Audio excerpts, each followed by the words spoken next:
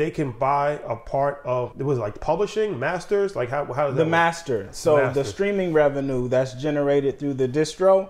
So I found a distro that allowed me to do splits, and I started splitting the pie with like the music video directors, my team who helped shoot, if you record, if you slate, if you do audio, the producers, my engineers, people who listen to the music and make this shit blow up. They should be able to have equity in this. And just as a fan, I feel like that's some dope shit if you love a song and you're able to go buy a percent, you know, because like the stock market is like hyper confusing. Like you buy stock in Microsoft, but you don't know them niggas. Like you don't see them, you don't see what they doing. You really don't know, right? So it just I start just allowing people to buy percentages of that 100% from the distro revenue. So it actually incentivizes them, right? Because Completely. the people that are going to make it go viral are the people that own it. Right. They play the song every day. Yeah. Now when you play it, you get paid. If he win, you That's win. a win-win. They already supporting me, so now it's like, bro, I'm getting paid to listen to this shit.